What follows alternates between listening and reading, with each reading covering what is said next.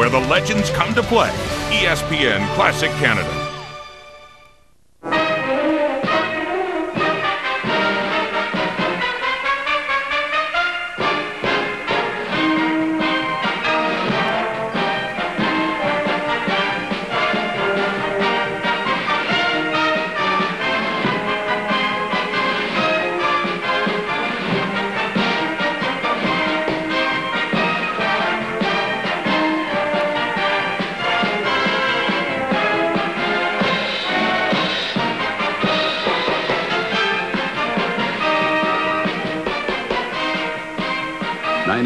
Saturday, November 30th, the Tigers invade Lion territory.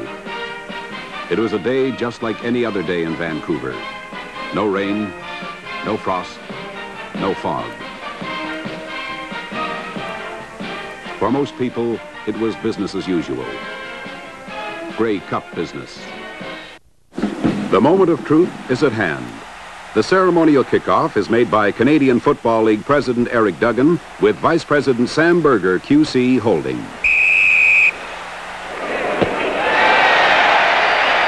Breaks may help to decide it. Injuries may help to decide it, but invariably it's the best team that wins the Grey Cup. The team captains shake hands, and we're all set for the Grey Cup Final 1963. And here's Fred Scambatti. The weather conditions at Empire Stadium are ideal as the Hamilton Ticats kick off. Southern opens the game. Morris receives. Pikula and Kuntz drive in for the eager Eastern champions. The BC offensive unit onto the field as the Twin Mountain Peaks, the famous Lions, are framed in the goalposts. In the huddle, number 22, Joe Kapp, directs this unit. Number 35 is Nub Beamer at the fullback. The pitch out is to Willie Fleming. Newman is left behind. Zuger misses, but Kuntz and Mosca react to force Willie out of bounds. Second down, linebacker Cars, number 73, moves up on the line. Kapp rolls out. Swing pass to Morris. Goldston makes the first contact, and Mosca is in to make the stop. BC coach Dave Skrine on the spotter's phone. Third down, number 27, Neil Beaumont, is set to kick with a slight breeze at his back. And it's a good one. Grant is the receiver. Lassiter is down fast to make the tackle, and Hamilton have the ball for the first time. Ticat assistant coach Kelly Moat talks with spotter Joe Restick. First down and number 10, the veteran Bernie Filoni, in his 6th Dominion final, calls signals as Bethea takes the handoff. Seal fights off the block. There's little gain on the play. Coach Skrine pounds the bench beat. Second down and an early surprise. Filoni in short punt formation, a quick kick. Beaumont fields the ball, but Cars is down alertly to stop any return.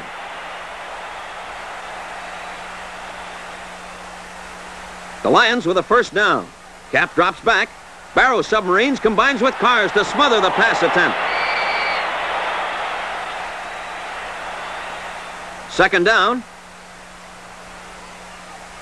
The Lions out of the huddle. Kapp sends Fleming in motion. He rolls with the flow. The pass to Lassiter. Too hot to handle. The kicking unit called upon as the Lions are forced to give up the ball. Beaumont sets to punt. He bobbles the ball. Kuntz blocks the kick. Cepatelli, number 44, pounces on the loose ball. The play was dead at the 12, but the Sudbury Hard Rock tries for a TD anyway. Bobby Kuntz is shaken up. Trainer Jim Simpson brings him round. He heads for the bench unaided.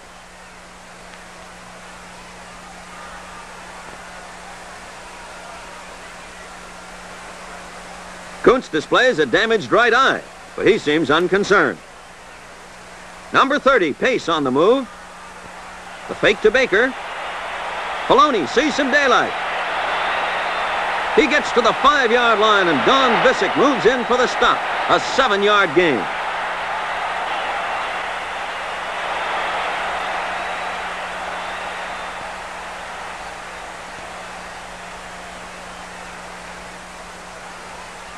Filoni quickly sets his offensive unit. The handoff to Baker. Brown, Visick, Fieldgate, Beaumont, and Kasich seal the gap. Peter Kemp at the BC bench. Can we hold him again? Third down and a key play early in the game.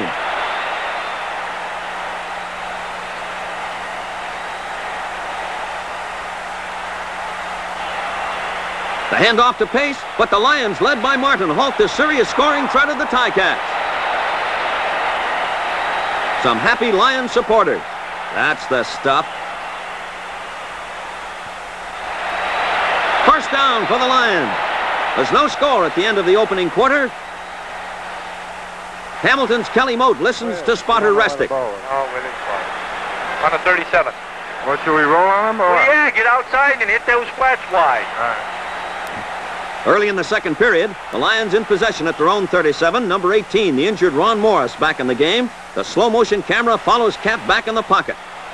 He finds Pat Claridge. Cars misses. He bounces off Goldston. Henley and Kuntz bring him down at the 50. Bernie Filoni gets the message, and he prepares for action.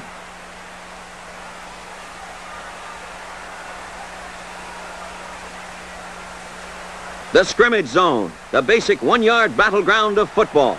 Cap drops back. Cars almost has him, and the pass for Morris goes incomplete as Southern defends.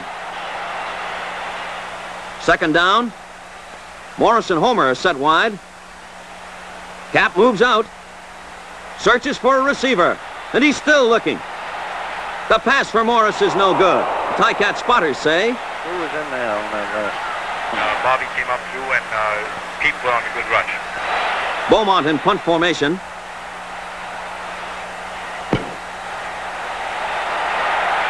Southern receives. Seal and Dennis force a fumble, but Southern recovers.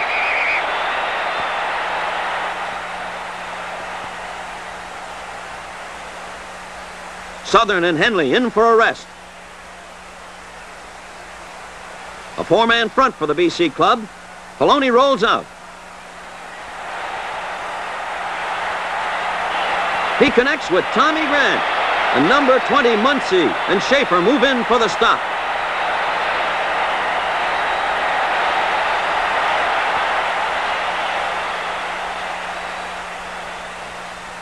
The veteran Hamilton center Chet Mixa, in his 7th Grey Cup game, comes up over the ball. Baker has the handoff. He escapes one Lion, and rambles along the sidelines for a 20-yard gain, and Schaefer shoulders him into touch. Guard Barney Thurian shouts encouragement. The Big Four champions on the move as Filoni drifts back. He spots Grant. And the completion moves the sticks on a 15-yard gain. By Bailey makes the tackle. Oh, you Ticats, let's go.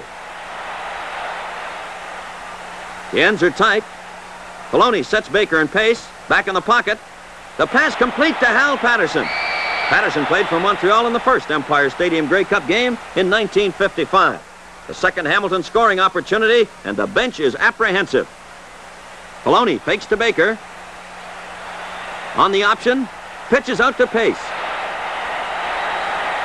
He eludes Muncie. Gets a block from Curitan. Covered by Seal. He advances to the BC 11-yard line.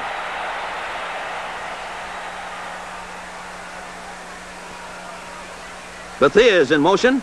The give is to Baker. Lineman of the year Tom Brown leads the BC defenders. The gain is a grudging 3 yards. Did they make it? Yes, they did, signals the referee.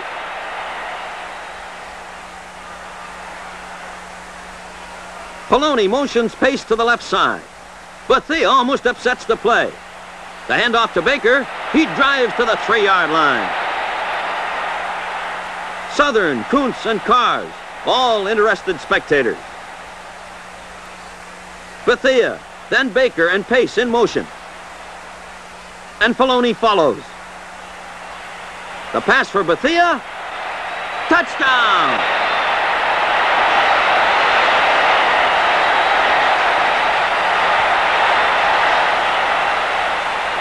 Cars Stars is happy, the convert was good, and Hamilton Ticats lead 7-0. Southern to kick off. Morris has it at the 10. To the 20, gets by Kraus. Sepatelli and Picula ground the former Argo. Cap fakes to Beamer, then Fleming back to pass. Complete to Claridge, who's stopped by Henley and Canavino. The sticks move as the 7-point deficit spurs the West Coast club. Cap bootlegs. Joe's pass complete to Homer, and Goldston bodies him out of bounds.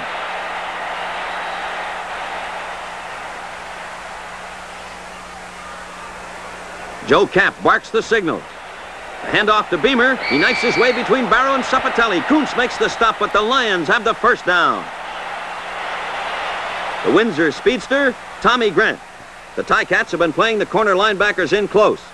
Newman almost has Cap. Fleming takes the pitch out. Gets away from Kuntz and Henley. Sepatelli nabs the elusive Willie, and Mosca completes the stop. Uh-oh. Fleming appears injured. The fans show concern for this all-star player from Iowa University.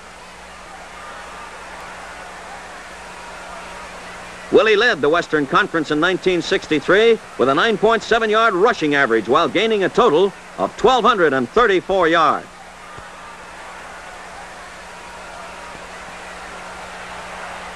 Cap surveys the scene. Hand off to Beamer. A fumble, but the Lions recover to keep the football. First down in Hamilton territory. Cap is on the run. Gossage can't get to him. Barrow trips him up. Goldston crashes in. The Ticats called for rough play. Another 15 yards for the Lions. Some words from the BC spotter. Okay, the ball's at 25.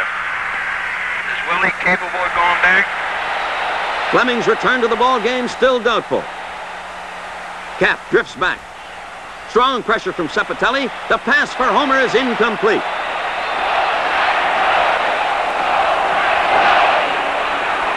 On second down, Cap sends Beamer over left tackle. Barrow and company restrict the advance to 3 yards. BC assistant coach champion and coach Strine. Western Conference Rookie of the Year, Pete Kemp, attempts a field goal. The 29-yard kick. It's good. And the first Grey Cup score by a BC team is recorded, although the Lions trail 7-3.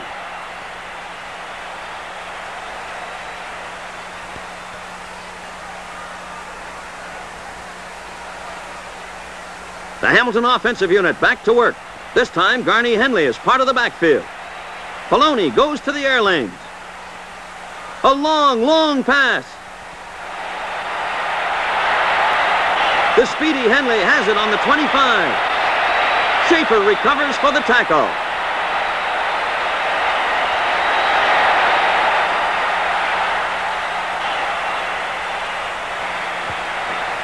Henley comes in the game, you know he's going to do that. The Ticats in scoring position once again. The poised Poloni spots Patterson in the clear. Fieldgate hangs on long enough for his mates to prevent the touchdown. But not for long, as Joe Cap is anxious. First and goal to go. Art Baker adds 6 points to the Eastern total. The convert is successful. The Hamilton Ticats 14, the BC Lions 3. The second half of the Grey Cup Classic. Bad news for the BC club. Fleming is out for the game, but the Lions appear full of run for the third quarter. On the opposite side of the field, the Ticats huddle with the coaching staff.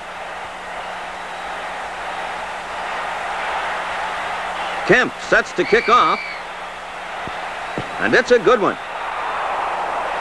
Bethea chases the ball into the end zone. Gets out to the 5. Greg Findlay is first to make contact, and Lassiter and 2 other defenders halt the advance. First down, Hamilton. Bethea takes the handoff. Gets blocking from Curitan, then Pace. The Fleet first-year import romps for 20 yards before Beaumont collars him. Sepatelli leads the Hamilton cheering section. Filoni wastes little time as he rolls out. Gets away from Fouts. A pinpoint pass for Bethea. And Muncie moves up for the grab. Troubled times for Coach Skrine as the Ticats execute a brilliant tactical move. Filoni is back. Patterson, who has been running short yardage patterns, goes deep.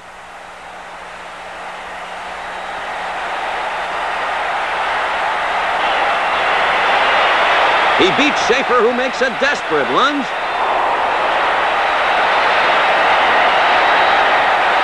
And Prince Hal sprints into the end zone. A 71-yard play that puts Patterson's name in the Grey Cup record book. The convert was good. Hamilton 21 and BC 3.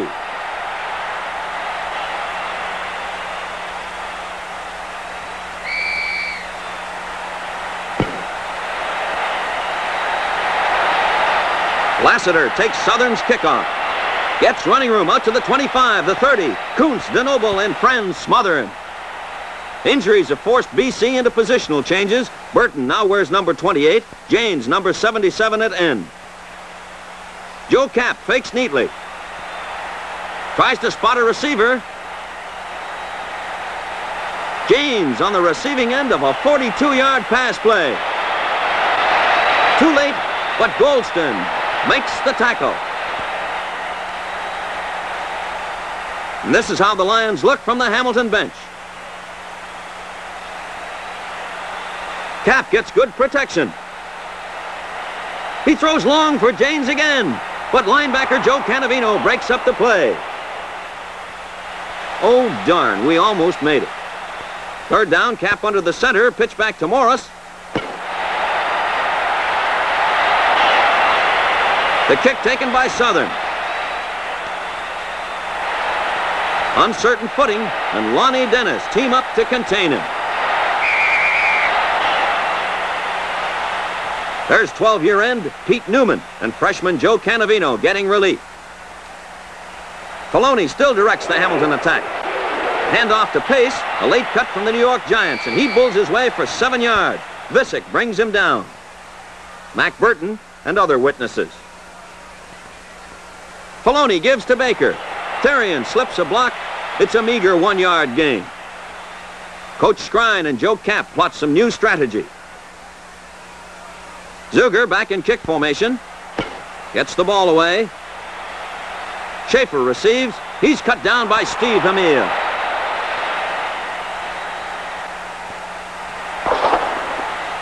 The third quarter is over. Hamilton 21, BC 3. Can the Lions get back in the 63 Grey Cup game with just 15 minutes remaining? The Western Conference champions go into a shotgun spread formation. Kapp is back. Pass for James. Complete as Canavino grabs a leg and Henley stops the play, a 17-yard gain. And Bernie Filoni is impressed. The wounded Lions are back on the ground. Beamer takes the direct snap, gets effective blocking, finds a hole over the right side. High steps for 11 yards. Goldston upends him.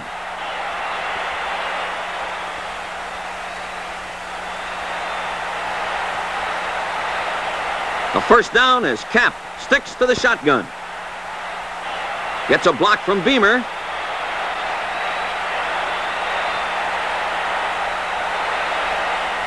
Finds Claridge 16 yards away for a completion. And Zuger moves in to get his hands on the big end.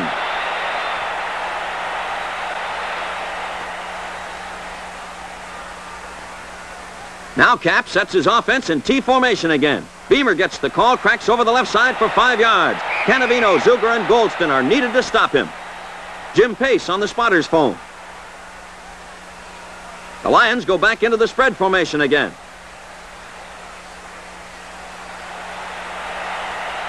Kapp escapes from Newman, but Cepatelli moves smartly and forces a sideline exit for the BC quarterback.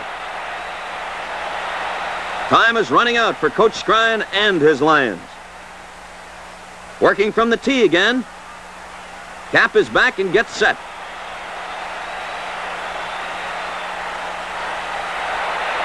His pass for Burton is low and incomplete. The Lions have to surrender the ball on a pass interference penalty. That's first down, Hamilton. They'll try to protect the 18-point margin. Bernie Filoni takes off on a brilliant run. He fakes Muncie. Out to the 20, the 30, the 37-yard line before Schaefer can bring him down. A 32-yard rush from scrimmage, the longest run of the day. Joe Kapp at the BC bench. With a good lead, Hamilton stay on the ground to run out the clock. Filoni stays in the game. The handoff to Bethea. He cuts outside. By Bailey, a BC original, makes the tackle.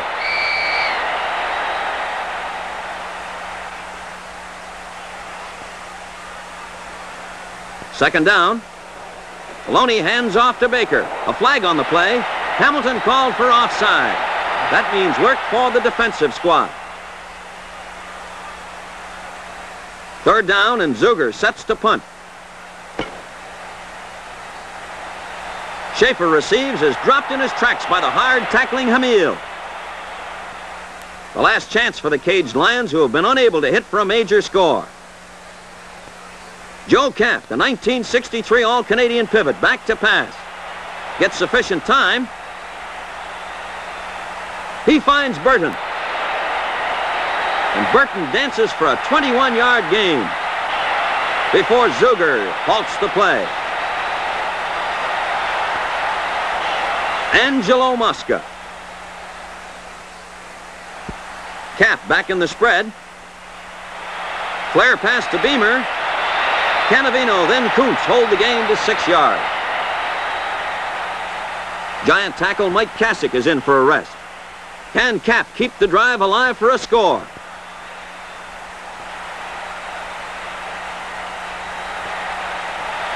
Gossage gets by Beamer.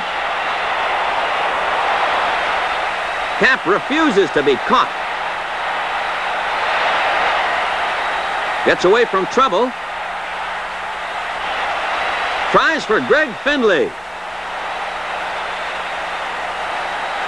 A fine catch as Goldston grounds the young Canadian in. A 31-yard pass and run play. The sticks move as BC keep fighting right up to the final minute. Back to the tee. Kapp calls signals. Directs traffic. Findlay, the receiver, on a sparkling play. Is there time for a last Lion roar? Not many seconds left. Into the shotgun for the final blast. Kapp is back. He looks in the end zone.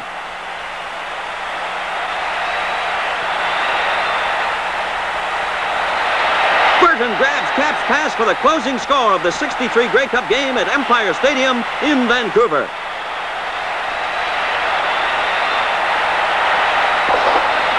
The final score, Hamilton 21, BC 10. The hard-fought duel on the field ends with a handshake between two great coaches, the champion Ralph Sazio and the coach of the year Dave Scrine. And so, in 1963, carried in the strong throwing arms of all-star quarterback Bernie Filoni, the historic Grey Cup returns to the city of Hamilton.